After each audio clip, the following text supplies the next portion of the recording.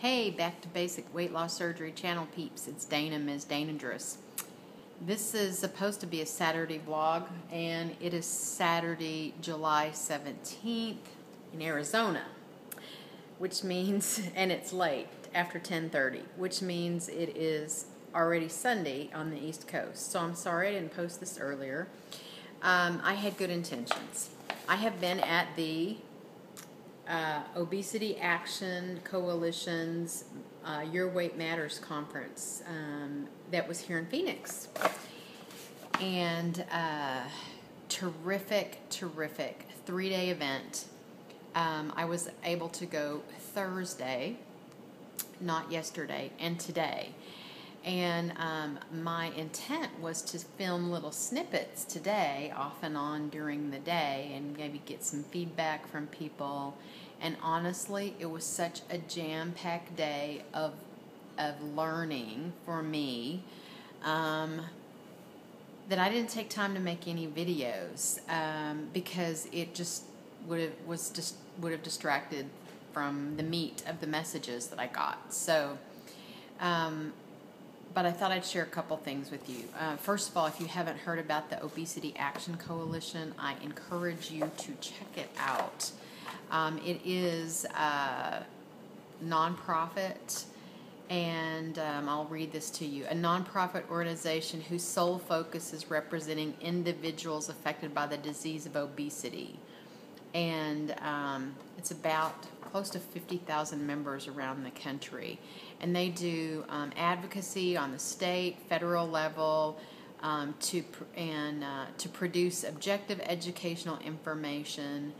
And they have a board that's made up of a lot of medical professionals, as well as social work folks, nurses. They, I guess, have a staff in Florida. I was not that familiar with the organization until I signed up for this conference some months ago. What I can say is I was totally impressed by the quality of this event. So I went on Thursday. They had a free advocacy training session that lasted all afternoon Thursday. And basically they're teaching us, teaching attendees, how to go in and, talk to elective representatives about making changes on the way that folks with obesity are treated. And there was kind of an overview of kind of the legal process, and then how you can affect the that input and process. And then we had the ability to do some kind of role play work where we went around in little teams and talked about how there's actually a bill called the Treat and Reduce Obesity Act that is in Congress right now. We're going to be in Congress, and I guess it already is.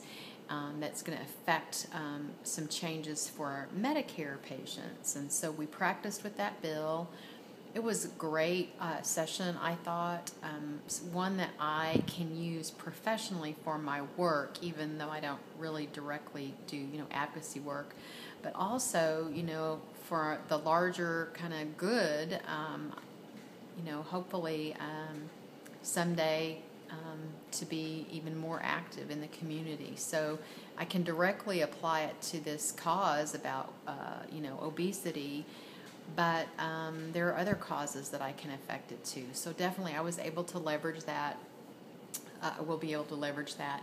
Thursday night was kind of an opening mixer, and then they had presentation. It was a panel discussion. It was terrific. Primarily, the reason that made it most terrific was there were 2 former NFL football players that attended.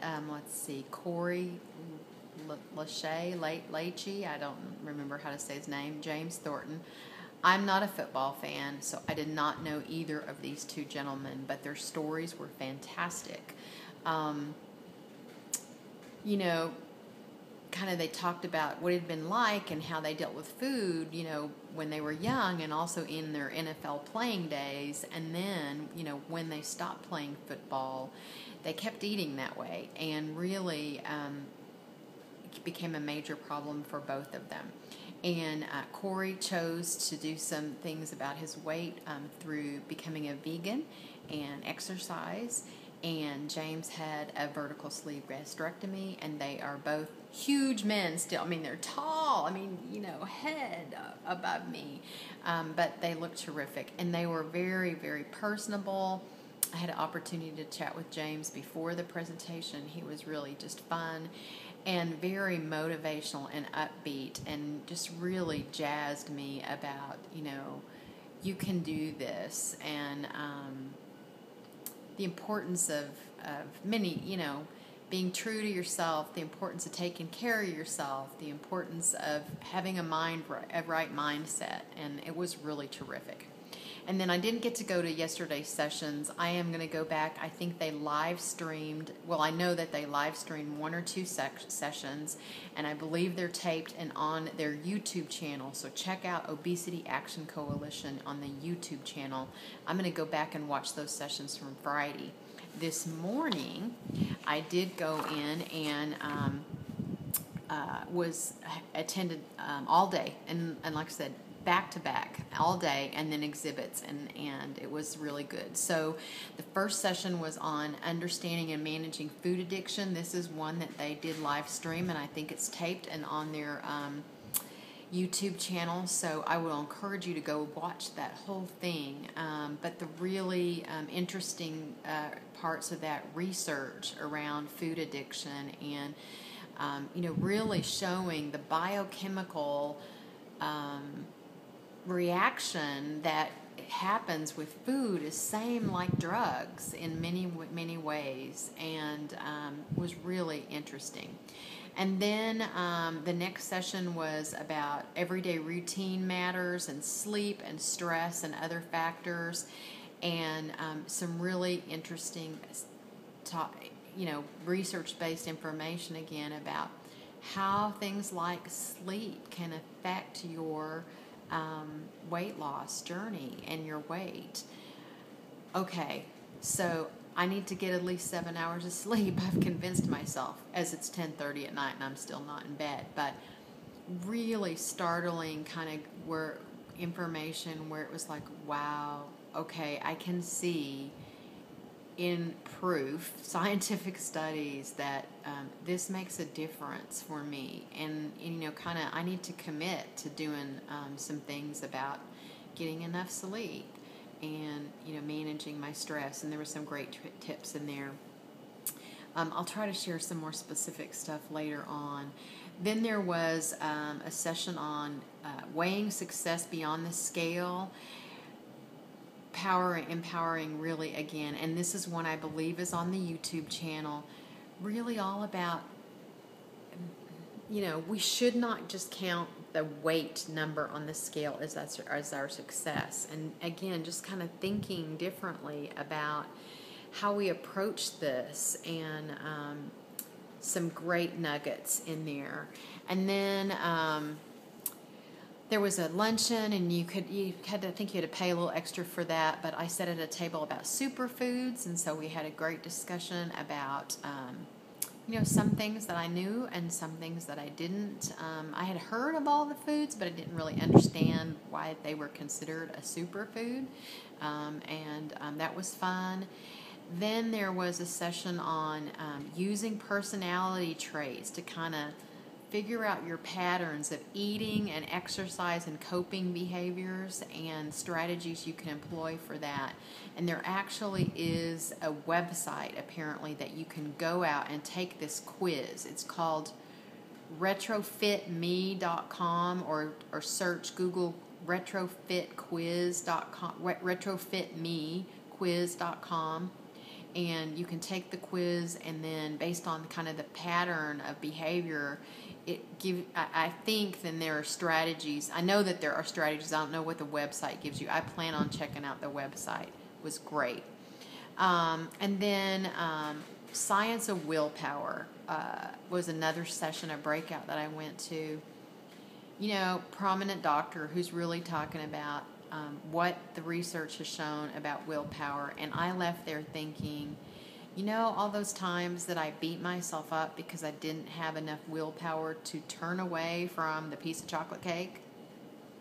You know, willpower is a depletable resource, and it's limited, and the same stuff that helps me problem solve and the same stuff that helps me do other higher brain functioning is the same stuff that gives willpower, and I can't do it all at once. So when I'm stressed at work and I'm trying to problem solve and figure it all out, guess what? My willpower gets depleted. He also talked about some strategies for increasing your willpower, and I will share those with you at some point. And then I went to a terrific overview session about plastic surgery in general. Again, I learned a lot. Tonight was awards. That's way more than filled my brain in a day. So I encourage you to go and check out their YouTube channel. Watch those videos. I will promise you that I will film some additional stuff about some specific things I wrote down and caught on some of these sessions. And I am marking my calendar for September of next year for their conference in Orlando, Florida. And if I can go, I will go to this. Was a superb educational conference. I did have a great opportunity to meet some people that are active already that I kind of knew around. And then, hi Linda Lombardo, if you're watching this. And Eggface was there, and Bariatric Foodie Nikki was there, and some other folks, Sandy was there, and it was great to connect with those, but I got to connect with a whole bunch of new folks from around the country and some here locally in Phoenix, and we're planning some more support group. If I can swing going to Florida next year for this conference, I will do it. It's not, they had some social stuff, social activity and stuff last night, but this is about learning, and it was fantastic. So I'm at 12 and a half minutes, and really all I did was give you a recap of my day. I hope it's, I didn't share any great wisdom with you, except I will tell you this. There are lots of ways to discover new information from your journey. Some of this I'd heard before, and I remember it, but I heard it in a different way based on I'm in a different place in my journey. So, I pulled out nuggets that I'm going to be kind of rethinking some stuff for myself to help me continue on this next journey of discovery. And that is really, really valuable, really, really valuable. And don't forget that, sometimes we need to feed our brain power to kind of get us rethinking. So that's it, and I hope you have a terrific Sunday, if it's Sunday. I know a lot of the folks are in AC at the WLSFA East Coast Meet and Greet. I'm sure they're having a fantastic time, and I wish we could all just be together in one place and learn from each other and have fun with each other. You can tell it's late. I'm stumbling my words, but that's it. Love you. Bye-bye.